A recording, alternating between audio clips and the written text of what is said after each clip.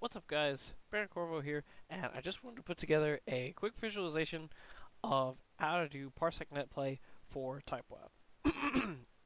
This is just going to be a quick one-take video.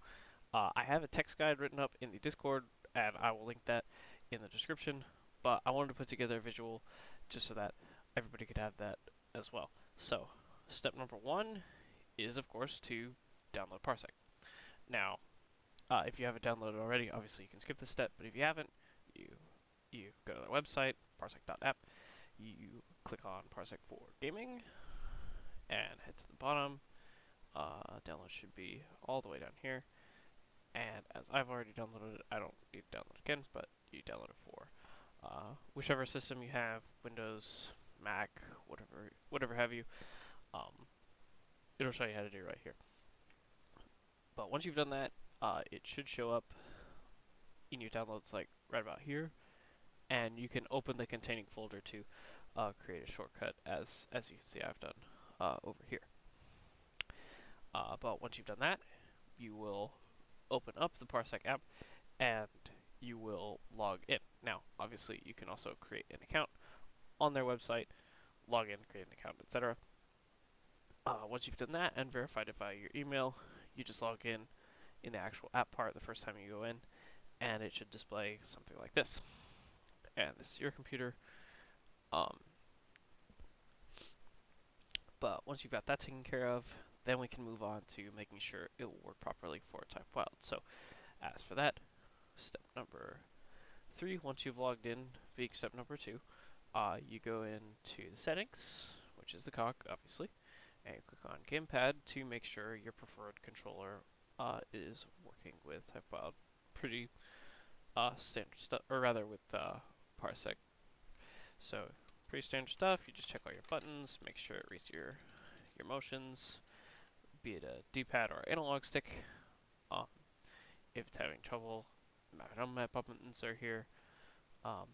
So, should be fairly simple.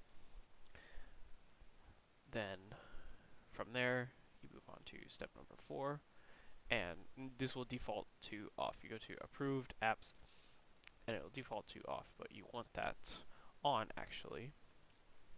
And normally you'll just see like what's readily available, so like you can see my recording software, my browser here. But what you want to do now, once you've gone in and turned approved apps on, is run TypeWild, and at this point go back into Parsec, and you will see an icon for it appear, and make sure you check that box. What this does is it lets the people who come and join your computer actually interact with TypeWild. If this is off, or if you don't have this box checked, they won't be able to interact with it at all, and it'll just be you playing a one-player game. But then moving on from there, once you've got that done, you can close out TypeWild if you're not hosting. If you are hosting, you might as well just leave it open. But from there, you go to computers, and then step 5 is to join or share. So if you share, it'll generate a share link, like so, and copy it to your clipboard. You share that with whoever you're playing with, or you copy theirs and paste it down in the box right here. Stop sharing so I don't get someone random joining my demo video. Also, if you have a friend, if the people who you're playing with is on your friends list, it will also show up. Their computer shared will also just show up by default here. But once you join, you should see their screen, and they should boot up TypeWild.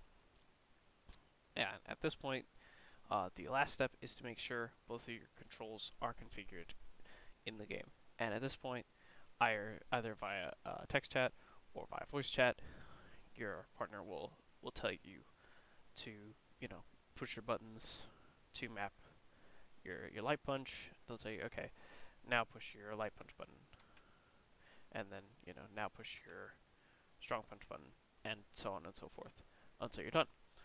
And that's the last step. At that point, you just do a quick button check, and you should be good to go. But yeah, that's it for me. Hope this video was informative and helped everybody better understand how to do Parsec netplay for TypeWild. That's it for me. I will see you all next time.